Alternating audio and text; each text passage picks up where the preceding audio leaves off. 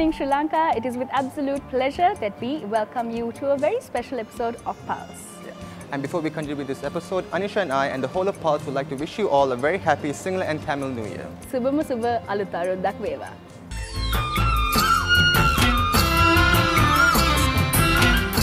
Now, the month of April has always been very festive in Sri Lanka, with a lot of traditions being conducted in a lot of households. But today we are going to talk to you about Avurudu games, which have been passed down from generation to generation and are played in almost every household in Sri Lanka. So the first game we're going to talk about is Olinda Kelia. It's usually played by two people, and it's a board game played on a wooden plank, and it's also known as Olinda Poruwa. Yeah. So it's filled with 9 holes, and each hole is filled with 4 Olinda seeds. And the aim of the game is to collect each seed as you go around each round, and the person who has the most seeds wins the game. Now, did you know why they use Olinda seeds in this game? No, please do tell me. Well, in the villages, Olinda trees are found in abundance, and the red seeds are very beautiful, so that's what villagers use to play this game. But did you know that in ancient times, Olinda seeds were also used to measure gold? Is it? Yep. Interesting. Very cool. Yeah. But in English, it's also known as crab's eye, right? Yep.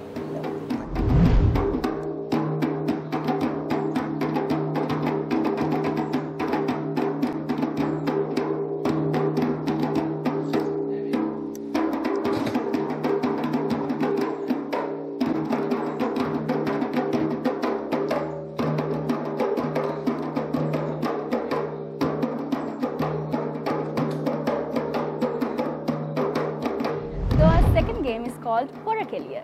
This is a lesser known Avurudu game played by 2 teams, the Udupila and the Yatipila, who are separated by a line in the sand.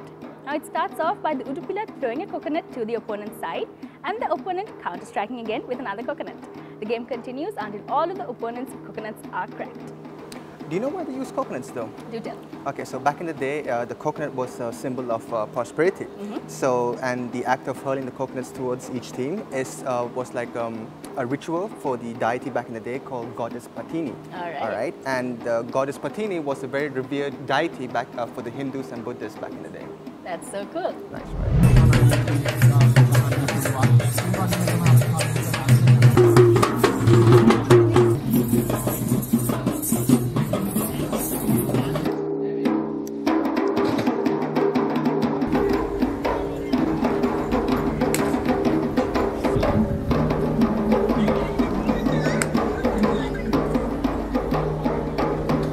The third game we're going to talk about is called Ankelia. So this consists of 2 teams, and it's also another ritual for the goddess Patini. And the 2 teams, one team represents goddess Patini, and the other team represents a spouse or another male.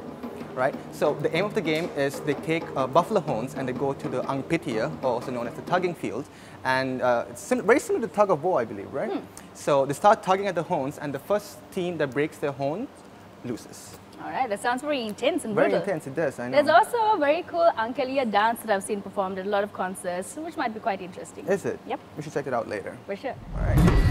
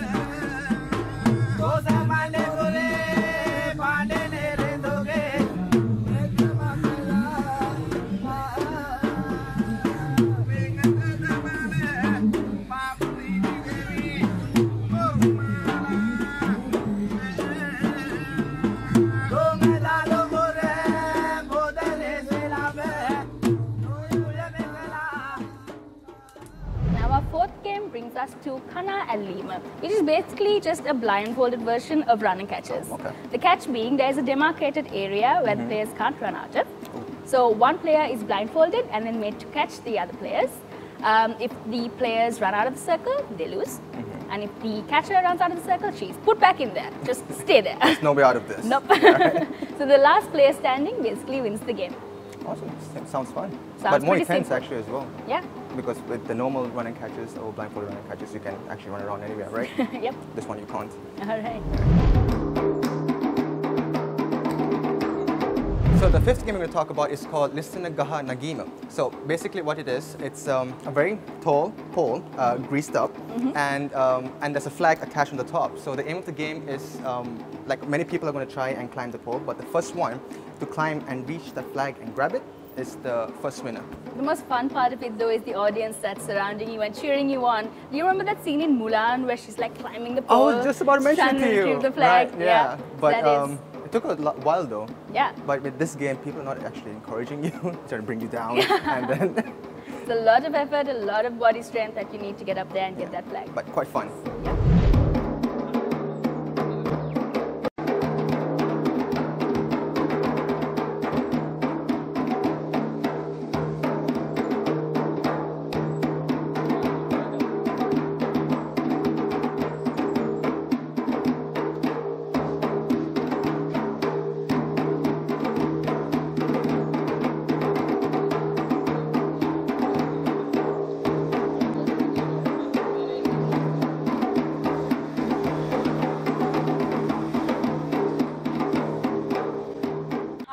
Game brings us to the game of Kottapura. Everyone knows it, everyone loves it. It's a very laughter-inducing, very cheerful game, which is basically the Sri Lankanized version of a pillow fight, but more intense, way more intense.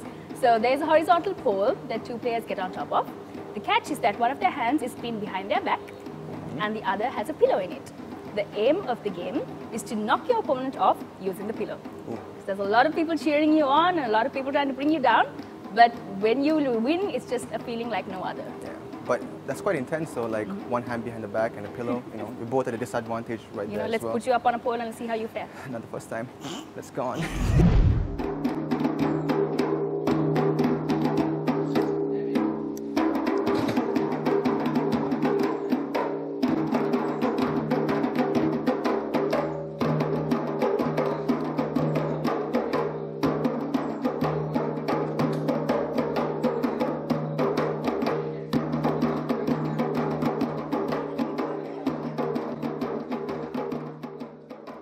The seventh game is called Kana Mutti Bidima. So what that game is basically, it's like a Sri Lankan versionized of Piñata, right? So you have like around 4 to 5 pots hang up on a horizontal pole, and then you are blindfolded and given a bamboo stick.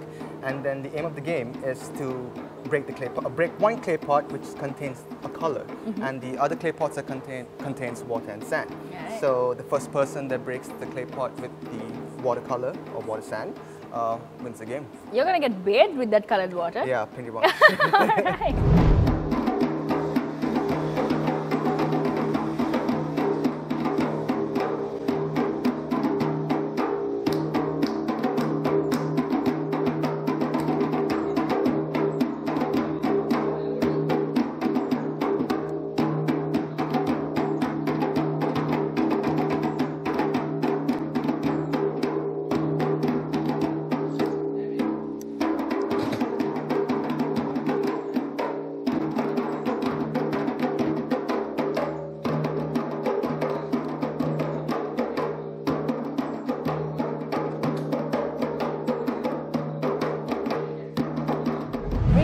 Our eighth game is Kamba Adima, which is basically a Sri Lankan version of tug of war.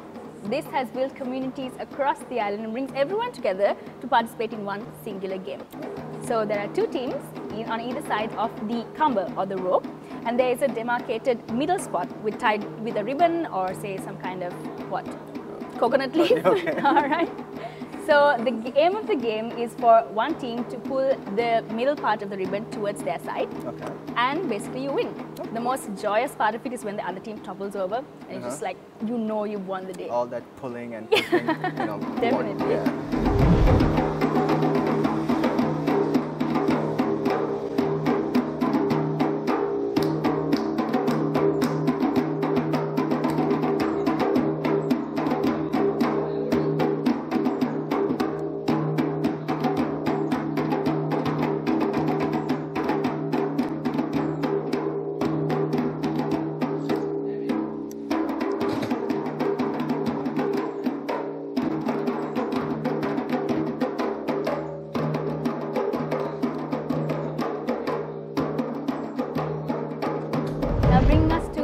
final game of the evening, which is more of a competition rather than a game, is the Avurudu Kumari and Kumaraya competition. This is a game that is played to determine the most eligible bachelor or bachelorette of the village. Okay. Yeah, so all of the good-looking boys and girls are put up there on stage, and they are judged according to, the women are judged according to a category called Pancha Kalyani, which is the 5 most beautiful features of a woman. What would the 5 features be? Well, it changes from skin to their figure to the longest hair. Oh. So the judges are sitting there and they're looking for all these features in these beautiful women, and the most beautiful is awarded the prize of the Avurudu Kumari. Nice, fancy. Yep. Fancy.